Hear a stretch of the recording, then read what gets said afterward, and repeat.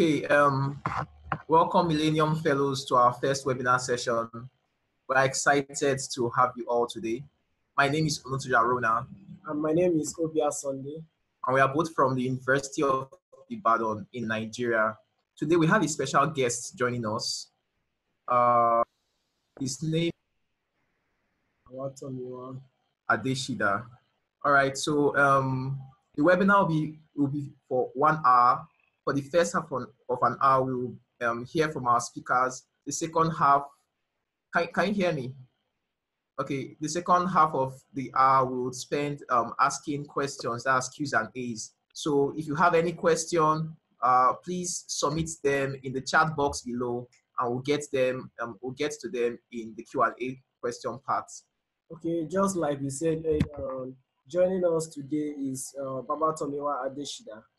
First of all, I will quickly go through Babatomiwa Adesida's profile very briefly.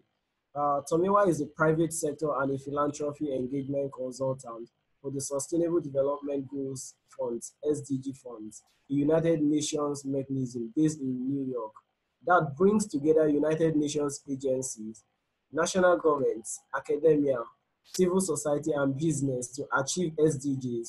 His primary role is to engage the private sector to establish sustainable partnership with the United Nations through the SDG Fund in numerous countries around the world. Tomiwa's passion is rooted in social reconstruction, particularly in developing nations. He plays a critical role in promoting the welfare of the underprivileged in the society through partnership with various organizations and like-minded individuals. He has been nominated and also received several corporate social responsibility, also known as CSR awards, some of which include the Future Awards Nigeria, the Nigerian CSR Awards, and the 100 Most Impactful CSR Leaders global listing in India. With that, we ask that you give your full attention to Tomiwa and help us in welcoming him by typing down in the chat box or simply waving. So, Tomiwa, over to you.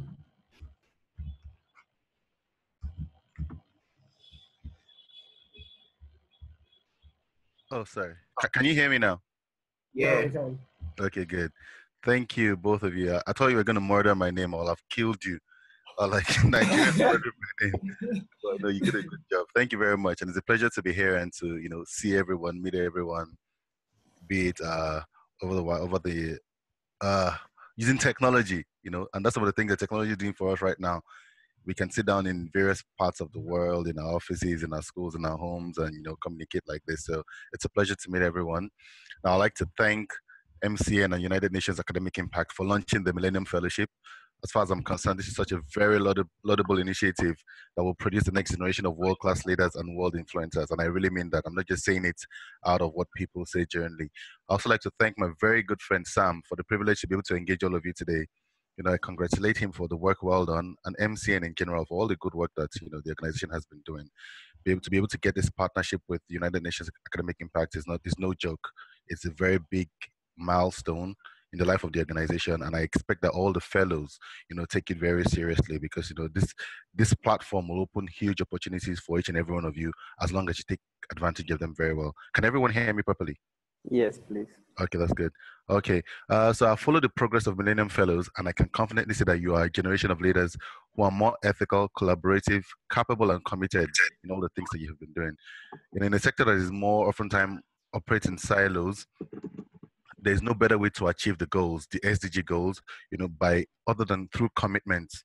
Collaboration is extremely meaningful and signals an understanding that no single individual, organization, corporation, company, or country can achieve the goals on their own. It takes intentional communication and collaboration with other organizations and like-minded individuals.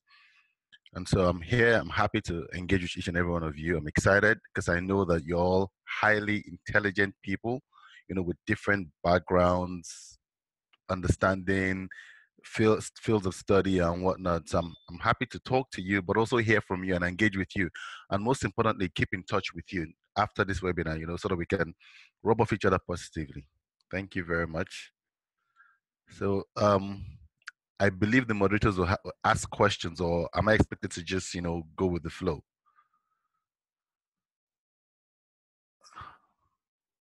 Hi, moderators. Can you hear me? Yeah, we Yes. can hear you. So would you Uh, ask the questions or shall I just you actually have 15 more minutes to speak before we go into a question question and and answers? Okay, so I can just because I have a list of questions. Okay, yeah. So all right then. So I was given like a few pointers on what to talk about, and it's been very helpful. So yeah, I'll just go through the pointers, and then we'll get to question and answer session. So the first thing was what motivates me to work in the social impact sector.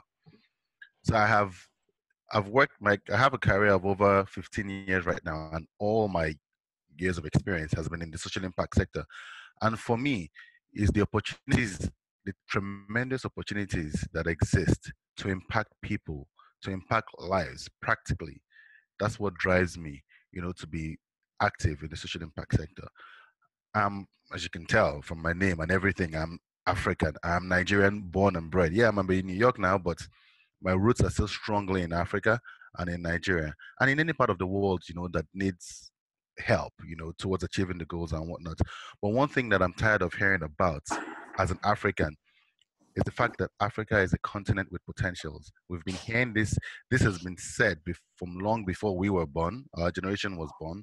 It has been said all through, and if we're not careful, it will continue to be said until we leave the earth. And when you say a nation or a continent or someone has potentials, it means that there are things that are inherent in that person or in that nation that if they're not properly unleashed, will just die with the person or with the nation. And we're tired of hearing this. I, as an individual, I'm tired of hearing this. Africa is a continent that has over 1 billion young people, and 1 billion young people is a lot. You can imagine if there are 1 billion young people with no proper education, no proper health care, or nothing, or no jobs. That's a nation, that's a recipe for disaster. That's like a ticking time bomb that is just waiting to explode because 1 billion young people that are not educated or are not equipped to the right skills to earn a living or a decent living for themselves will ultimately go into crime. As they say, the idle hand is the devil's workshop. So for me, I'm passionate about working with young people to change the stereotypes of not just young Africans, but young people across the world. Because what you have more often than not is the fact that the older generation keeps saying the younger generation, which is our generation, is not ready for leadership. And so that could be two sides to that coin. It either means they are not leading the right way, or they are leading the right way, and our younger generation is not ready to be led. And if you look at most of the people that are in positions of authority today, particularly in a continent like Africa, they started running the show when they were in their late 20s to early 30s. And I reckon most of you are in your 20s right now. And so why are things like this? Why can't we be in the position of authority? So for me, I'm passionate about working with young people so that we can change the stereotype that we're not ready, that we're not equipped, that we cannot make a difference. We need to start making that difference right now. And then also over my years of experience, I have seen poverty, I have seen, you know, poor health, I have seen everything firsthand. Most of my career has been across West Africa, yeah, and I have seen people who do not, when they say the definition of poverty is $1 a day, people that live on less than $1 a day, I have seen people who earn less than $30 a month. And I'm sure people who live in Africa can really resonate with that. And more often than not, these people have huge families, a man with 2 wives and 10 children earning $20 a month. How in the world is he expected to survive? But on the other hand, Africa has so many things that can help these people skyrocket out of poverty. Is it the natural resources? Is it the good weather? All the things that we require. So it just means there's a gap. How can we bridge this gap? And so for me, I think it is absolutely important for us to all work together to be able to identify this young generation of young people and help them break the cycle of poverty. If we want to achieve the SDGs by 2030, where they say it's a continent or a world with no poverty, access to good education, access to good health, life below water and everything, it takes serious collaboration. And the change starts with one person. More often than not, I hear people say, no, what can I do as an individual? There's nothing I can do. I cannot make a difference. And that's a wrong mindset. Trying to change that mindset that if you start to do something in your community, that thing can skyrocket, and then other people can start to follow suit and emulate you. And that's one thing. And then also I was asked, what advice do I have for the over 550 fellows that are working on trying to address the 17 SDGs? So for me, I'll say the two most powerful forms of capital on earth, yeah, are ideas and opportunity. Ideas that can generate wealth or leverage resources, and relationships that can be leveraged upon to create opportunities for you. So I have some mentors, and one thing that they always say is that you should never, ever, ever underestimate the importance of ideas and relationships, particularly relationships. But I'll start with an idea. I'll start with the first one, which are ideas. So you see, there's several businesses today that people have started and are successful in, but these people didn't have the capital to start the businesses on their own or to scale it up. Most of them either had an idea that they could trade up or relationships that they could leverage upon to access opportunities or even capital. So for you young fellows, it is extremely important that you start to build a track record in the little things that you do in your own small community. It could be in your little community, in your school, in your country, whatever it is. And this may include things like, the time you used to build a skill set, or years of work or experience in a particular field, or whatever it is. But in whatever you do, identify what you're good at, what you enjoy doing, and start to build a track record. In building a track record, you'll come across ideas that are scalable and sellable. And for you, you're extremely lucky and privileged to be Millennium Fellows, because one of the most amazing things is the rich network of people that make up the fellowship. So start to mix with your peers, start to interact with them, and most importantly, stay in touch. Don't let it just be something that just comes and goes. You really need to stay in touch. You just never know. The person who you're just chatting with today, tomorrow could become the president of his or her country, or just be in a position of authority where they could use your skills. So it's important that you stay in touch and maintain those relationships. And then also I was asked how to talk about how my journey started and how I ended up in United Nations in New York. So I have I've identified certain pointers I'd like to share with you as I share my story here. All my friends who have known me from when I was much younger here have known that I always had a dream. And that dream had always been to work in the United Nations. And it may sound fickle, but the first time I heard about the United Nations is through my uncle, who was working in the UN. I was probably 10 or 11 at that time. And then whenever he visited Nigeria from New York, he will come with a massive SUV with United Nations written all over it. And it looked so cool. And I'm like, you know what? I want to work where this guy works. And then as I grew older, I started to find out what he was doing and what the United Nations was about. And basically, he broke it down to me in a very simple way, that the world is made up of people who are rich and who are poor. But the poor people are a lot more than the rich people. And so what they basically do is try to broker peace and help the poor people live a better life. And as a child, that was the easiest and simplest way to just explain what the UN was all about. And I'm like, you know what? I want to be out of this big thing.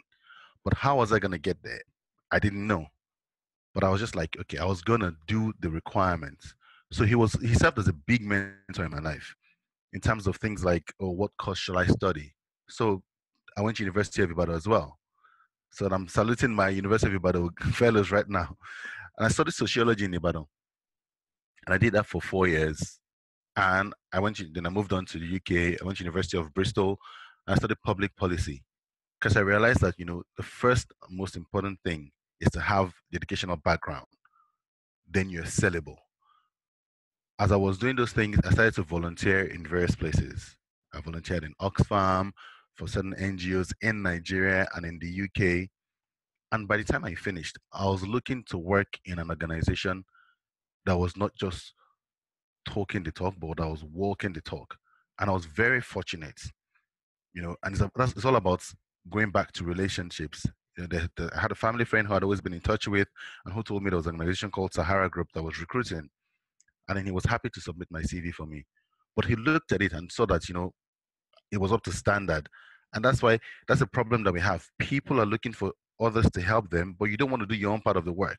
You need to do your own part of the work first before somebody else will be willing to help you.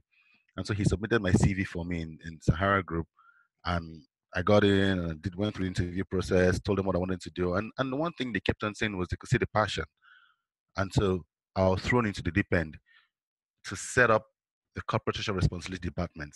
I was fresh out of my master's. I was probably, what, 26, 27 at that time. And I was told to build the department from the scratch. But because I had the vision and I knew what I wanted, it was hard because I had to learn from others. I had to go for training. I had to do a lot of self-learning and whatnot. But ultimately, it went well. And, 14, 15 years later, I can look back and smile.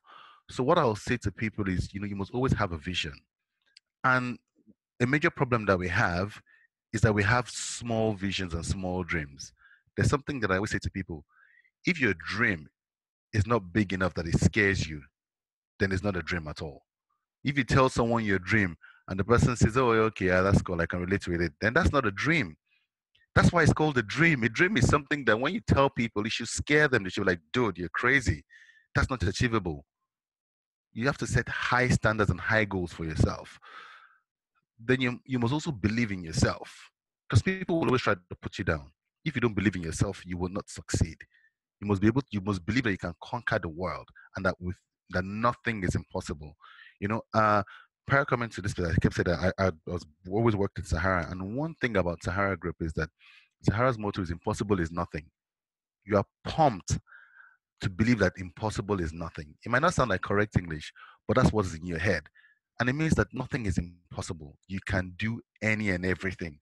And if you believe in it, you will do it. So when you're given a task that appears to be, out of this world, all you need to just sit down and think through, and you find a way to do it.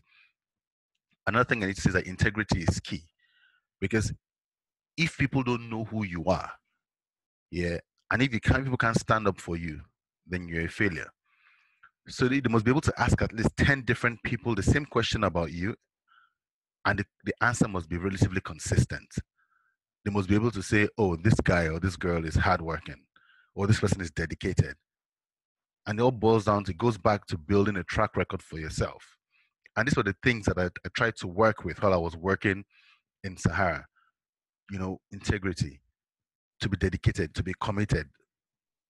And because most people look at young people, particularly a young guy, they just think, oh, you're ambitious, you might want to steal money, you might not be trustworthy and whatnot. You have to break all those stereotypes. You have to intentionally break all those stereotypes. In terms of skill set as well, what skill sets do you have? Everyone has skills that are unique to them. You need to identify your skills and work on them. Know what you're good at, and don't try to run another person's race. And the mistake that we have is people try to copy other people. When I joined Sahara, I joined with a couple of people. Well, about 10 of us that got hired on the same day. And most of the other guys were working they were traders, they were oil traders, they were in finance, they were in other things. At that time, believe me, going into an oil company and working in CSR, corporate social responsibility, in the foundation wasn't cool. It didn't look cool.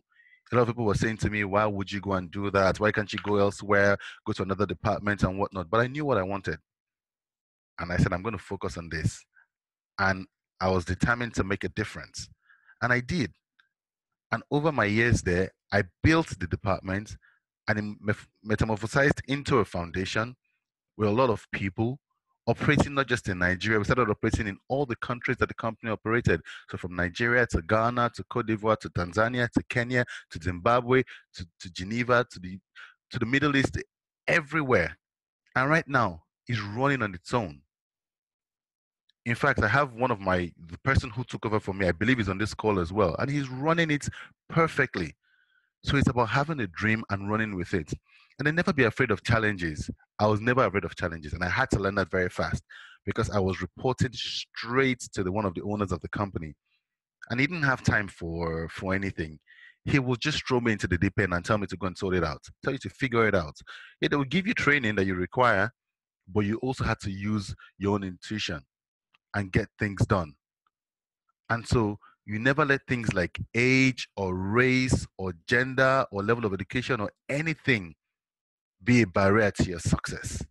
I've faced various challenges trying to build, my career and the department and Sahara Foundation ultimately, yeah.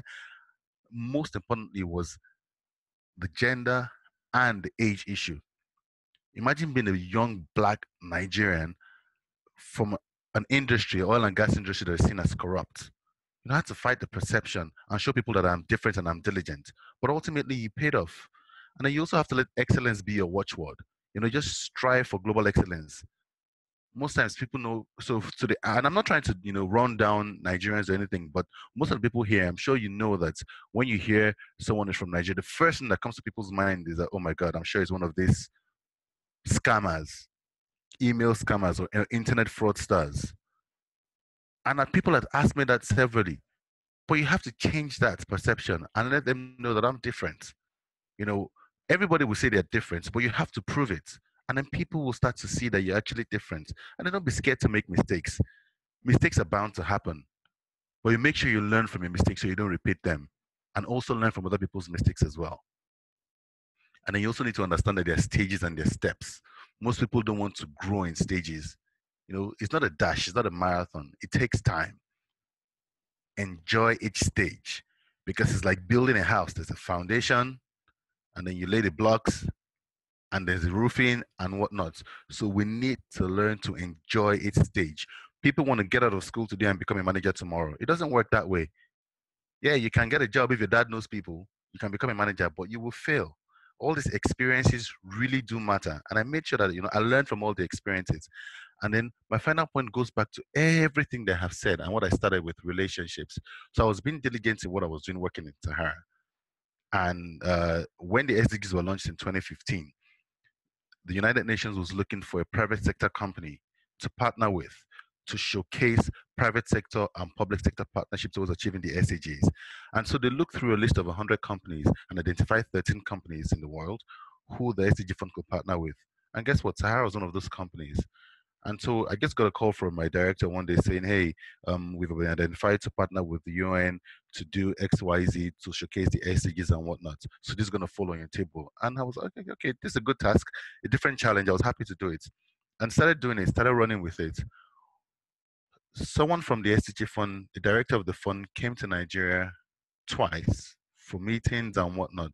And the second time she came to Nigeria, she called me aside and said, you know, I've been speaking to your director about something in the SDG fund. We've been trying to recruit someone of African descent who understands the African markets and the African, you know, sector to be able to help us promote partnerships between the United Nations and private sector in Africa. But we found it very difficult to get someone that fits that match.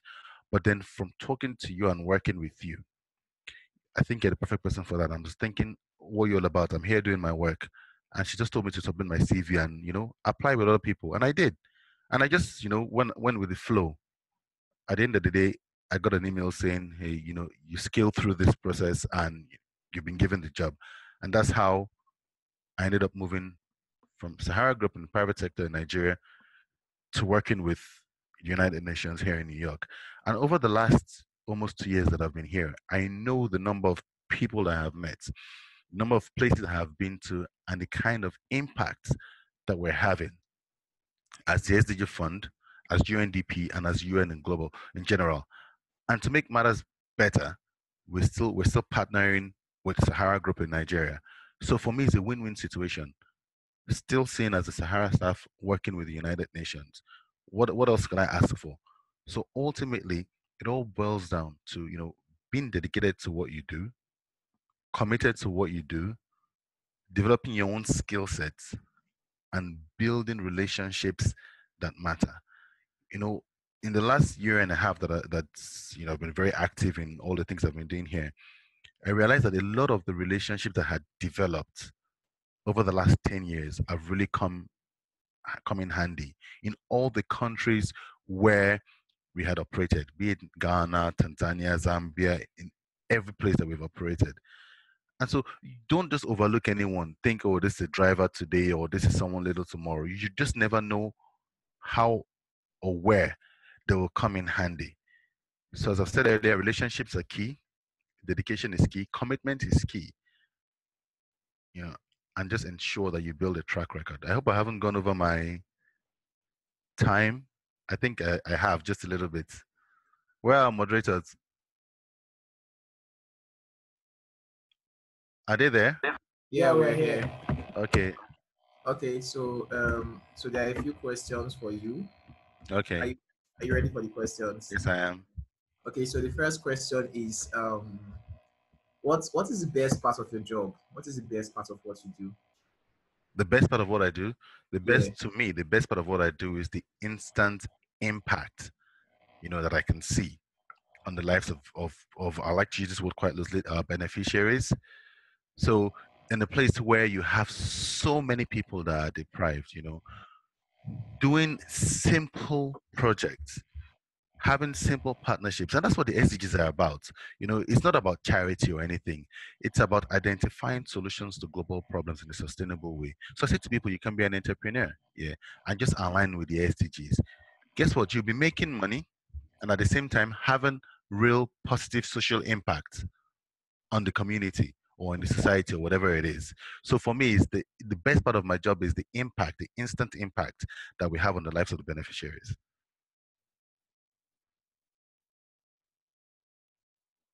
Any other question? There is.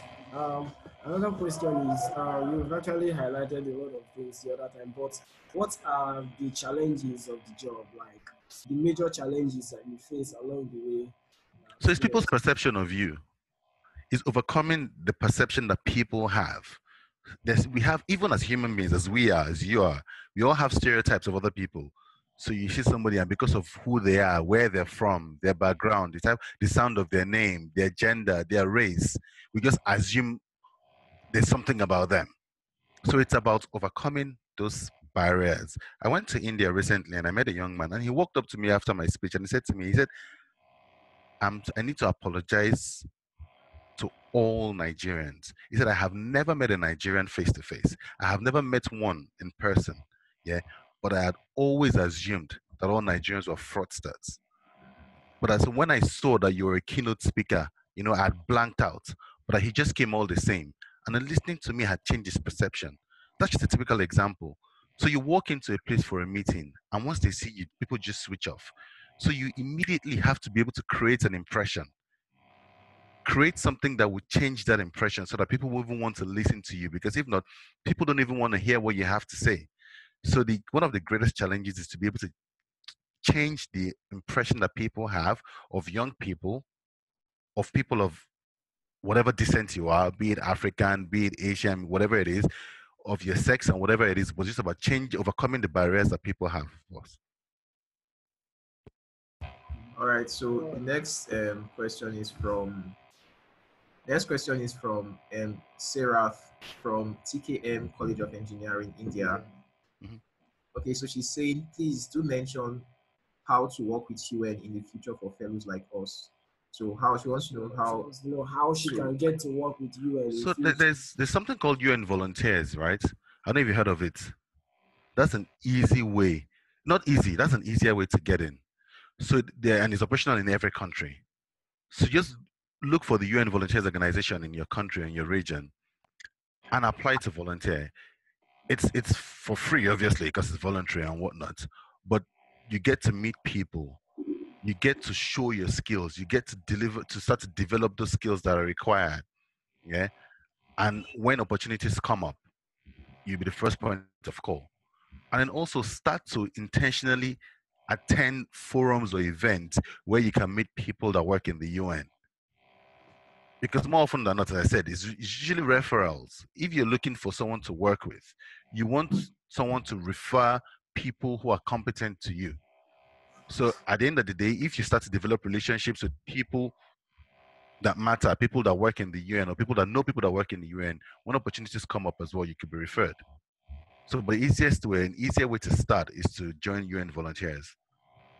okay, all right. So the next question is coming from Josephine speak from Josephine, Rollins College, Winter Park, Florida, USA. She wants to know how your volunteer work and your choices during university influenced your choice to work with CSR instead of some other social impact paths. So how did your university experience influence the CSR? Why? How did you decide to work with CSR? Okay, so yeah, and I get the question. So while I was in uni, I was a bit confused about what, whether to go with the public sector or the private sector, through CSR or through an NGO or whatever it is. But in Nigeria, where I was at that point in time, I realized that most of the NGOs at that point were struggling. They didn't have the funding. And so, looking for funding is one thing. And if you have to, then being able to implement the projects is another thing. Most of them spend their time looking for money and not being able to do what they wanted to do. So I realized quickly that it was the private sector companies who were committed to giving back. Yeah, that's the best place to work because they have the funding, but they're just looking for people to help them spend the money in the right way.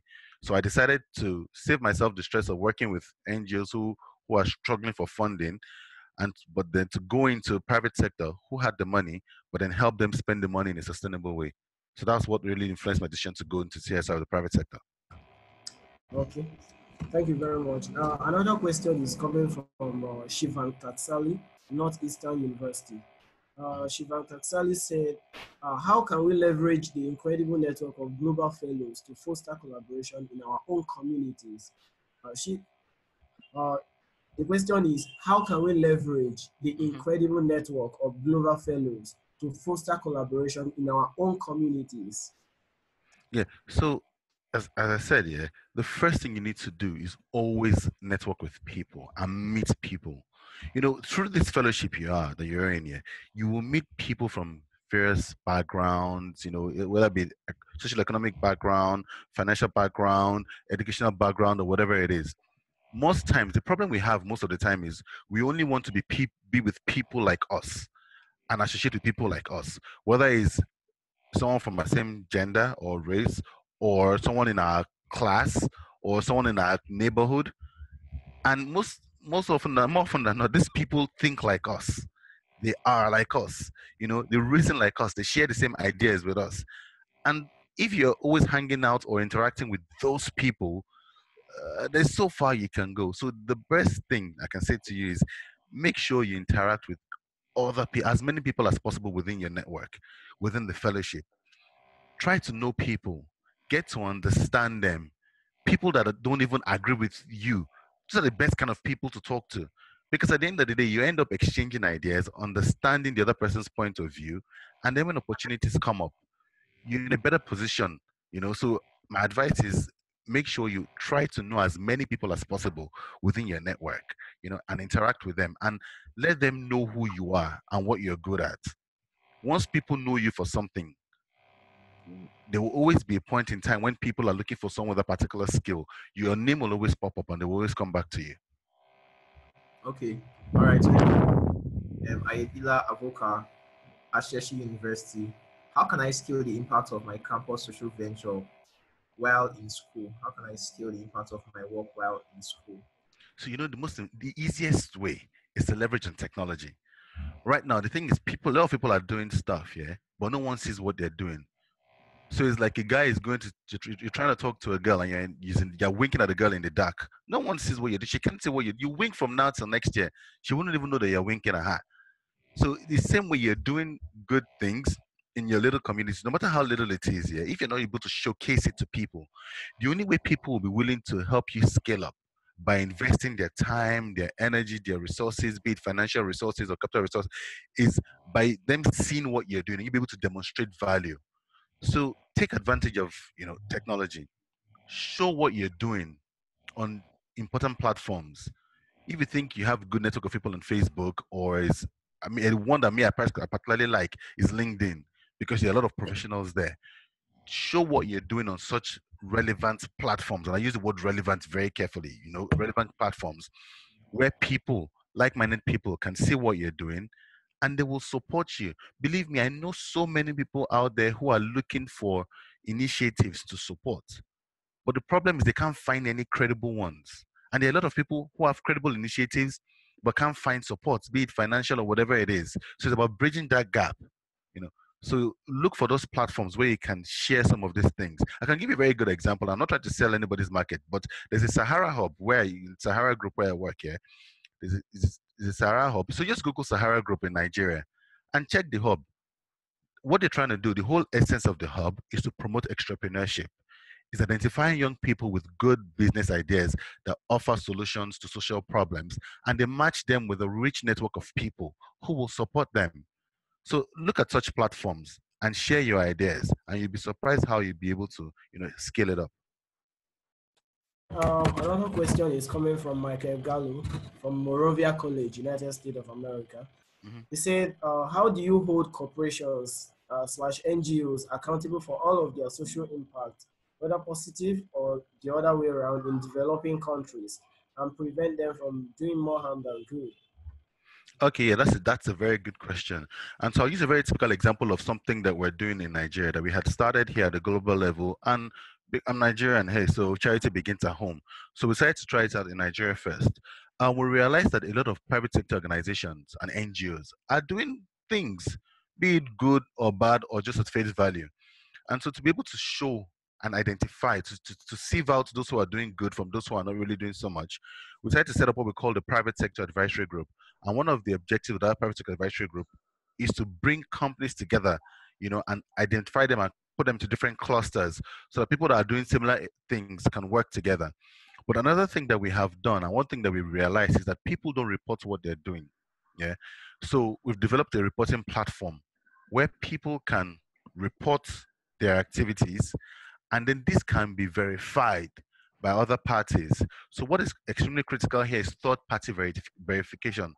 So if I come and claim that I have an NGO, a private sector company, and I'm doing ABC, and I'm shouting about it, there will be other people who can tell, who know me, and can say, oh, this guy isn't doing this thing. He isn't doing it. And so through partnerships with the UN Global Compact, the SDG Fund, and whatnot, we've set up mechanisms in place where people can report what they're doing, to showcase what they're doing, and other people can then verify to see if they're actually doing these things, if these things are meeting the goals that were set, or if people are actually doing harm. And this way, by communicating and showcasing what people are doing and calling out people that are not doing what they claim that they're doing, we believe that's a starting point to be able to guide people. Because if I'm going to lie about what I'm doing, there's someone out there who will know and who can report me, and I'll be called out and blacklisted. So it's about communicating and showcasing what you're doing and getting people to monitor and verify. Another question is from Davasi K. Joseph, TKM College of Engineering, India.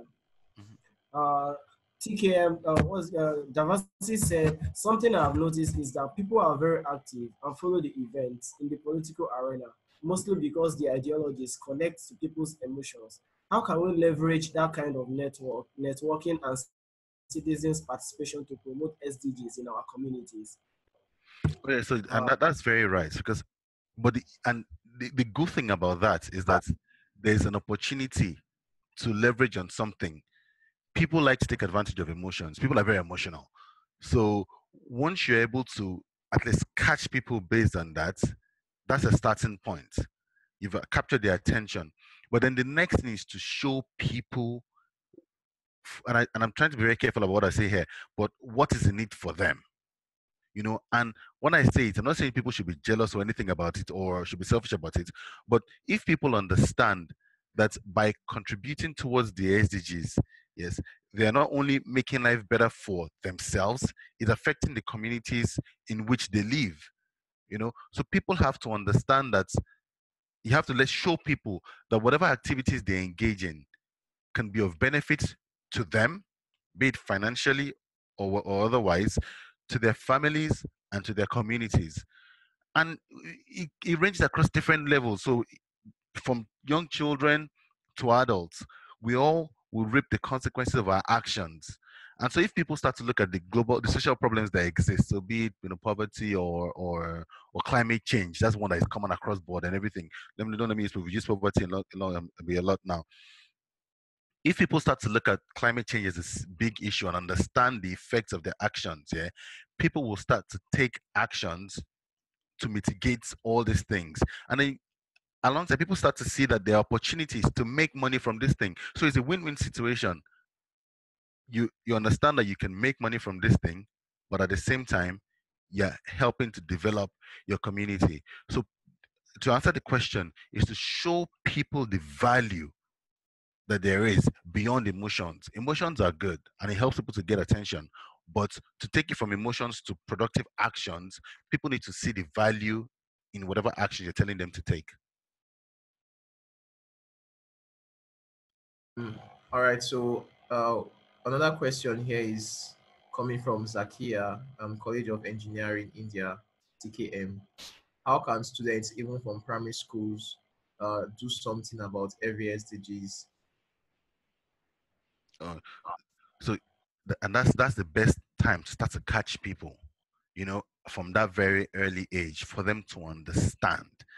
And I use myself as an example. I have two young kids, 4 and 5 years old, two boys, and I start train them from this age to let them understand things as little like how their actions can affect other people. So, for instance, in terms of no poverty, you know how children can be when they have too many options. You say you want to eat this, and I give it to you, and then you tell me you don't want it anymore. You want to waste it. Tell them you can't waste food. There are a lot of children out there who have no food to eat. You can eat 5 times a day. There are children who eat once in 3 days. So I will let you know that you cannot waste food. And then when you get to like children, I use another example for younger children in school. So in particularly in Africa, it's a common phenomenon of drinking water from plastic bags, nylon bags, what we call pure water. Yeah. And I say if you're in a school where there are 1,000 children, yeah, and everyone is drinking one sachet of pure water a day, that's 1,000 people, 1,000 plastic bags of water after you finish drinking it. If one person decides to throw his plastic bag in the drainage, it might not make so much of a difference because it's just one bag in the drainage. But imagine if everyone decided to throw the plastic bags in the drainage and they do that every day for a week. That's 1,000 plastic bags in the drainage per day for 5 days. That's five. What happens when it rains? What happens? There's flood. So even at that young age, what we try to do is let young children know that there are little things that they can do that can affect the SDGs. So stop littering the ground. Stop throwing plastic bags in the drainage. Stop wasting food. If you have excess food that you take to school and you can't finish your food, there might be another child in your class who is hungry, whose parent didn't even give them any food to take to school. Share your snack with them so they can eat. Because the attention span of children are very short. Now imagine a hungry child. The child will go to school and not learn anything now. So if a child has extra food, then you can share with his friend or somebody else. If a child is ill in school, another child has, access to medical care, can tell his parents, or I have a friend who, there's just little things that the children can do. We need to start to let them understand these things from young age. So as they grow older, they'll realize the importance of these things and they'll be able to do more.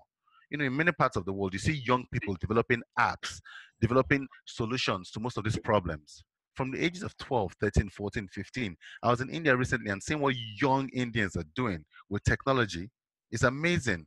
So let's not think that anyone is too young to be able to contribute towards the SDGs. Very much. Here is another question.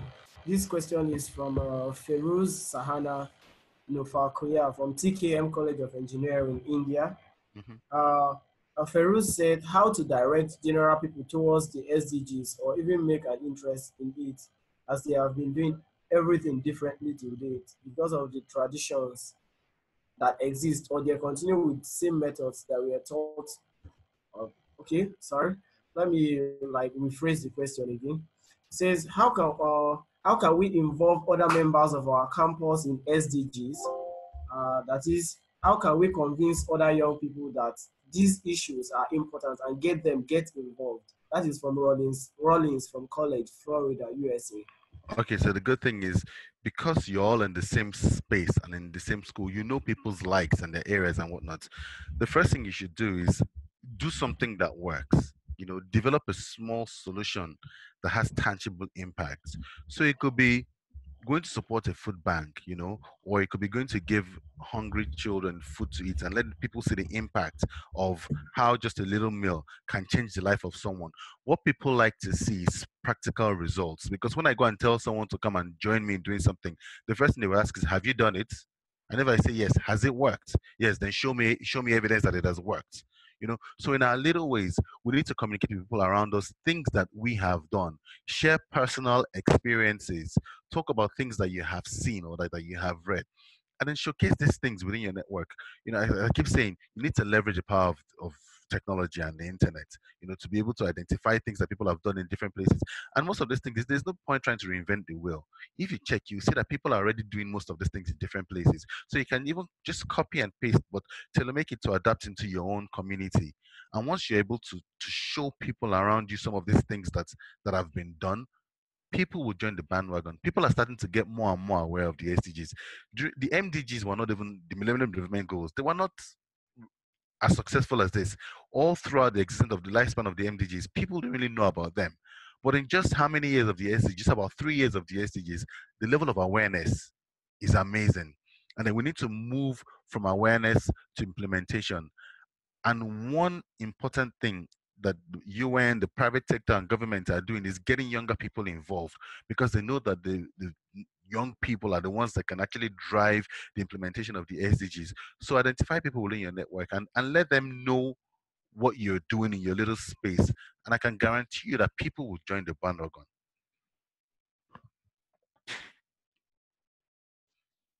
I can't hear you.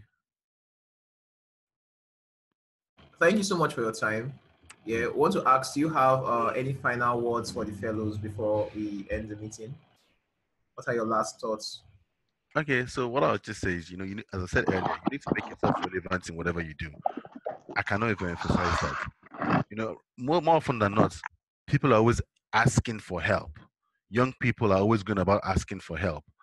But how about you saying to people who you think, you're like your mentors, I see you're working on this. Can I offer help to you on this portion for free? You need to provide value, get into their value chain and offer them tangible value. You will quickly become valuable and they will let you into deeper value processes. Most people who you look at as mentors are extremely busy and they have so many things they're working on. And more often than not, they're looking for people to support them. But then the question they're used to having to receiving most time is, oh, please, can you give me a job? Oh, please, can you help me with this? Can you give me some money? If you walk up to someone and say, oh, I've read about you and I see that you're working on this and I have some skills in this and I'm really willing to help you, that will take the person, by surprise. And the person will start to look at you differently. And then once you can start to enter such circles and start to offer value and start to get known for the value that you're adding, you'll become relevant. And ultimately, you become an expert. And who is an expert? An expert is someone who keeps doing the same thing over and over again until it becomes part of him or her. And then you build a name for yourself and you become relevant in the world. So my advice to you is just be consistent.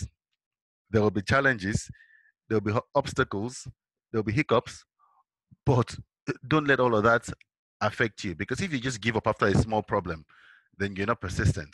You're not a warrior. You're not a fighter. You need to fight.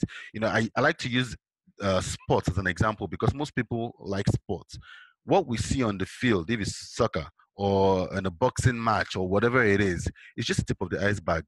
Most times, the people on the pitch or whatever it is would have been preparing so much before that day. And then they just come and show. So more often than people just see a star. You see Usain Bolt come and just run 10 seconds and you say he's a star, but you don't know how much work he has put into it. So we need to be ready to put in the work. Put in the work and ultimately it will pay. Sam is a good example. The partnership between MC and United Nations Economic Impact. It's a classical example. He's put in so much work into this. To be able to gather all of you from the various countries of the world together is not a joke. So put in the work, and I can guarantee you that if you're consistent, it will definitely pay off. All right, thank you so much, Tomiwa, for this wonderful session. Thank you so much, Millennium Fellows, for turning up. We have to bring the meeting to a close right about now. Tomiwa, please, would like to get your contact.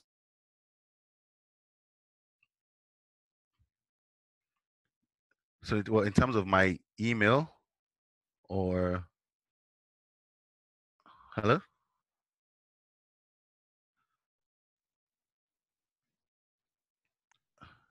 Hello? Hi, Timua. Oh, hi. Noha here. I think that the line has dropped with Anatolja and Abaya, but I want to thank them for moderating if they don't join back in a few seconds. And thank you for joining and sharing your lessons learned and your career path and how you got here and all the valuable advice. And yes, we would love to know if there's any way that Millennium Fellows can be in contact with you, whether that's social media or email, whichever you prefer. I know there are a lot of other questions that people have asked in the chat box that they might want to follow up on. Just saying. Okay, so what I can do is I can, do you want to put it in the chat box or should I send it to you? Okay, so I'll send, you can either through my email or via LinkedIn. Great, thank you. And so thank you so much for your time, and thank you to all the fellows who joined us today. Hopefully we'll see you in an upcoming session. Everybody is thanking you, Tomiwa, for an amazing session. So we really very much appreciate you taking the time. Oh, you're welcome. It was a pleasure, and I really enjoyed it, and I look forward to being in touch with everyone as well. All right. Thank you all. Have a great day. Yeah, you're welcome. Take care.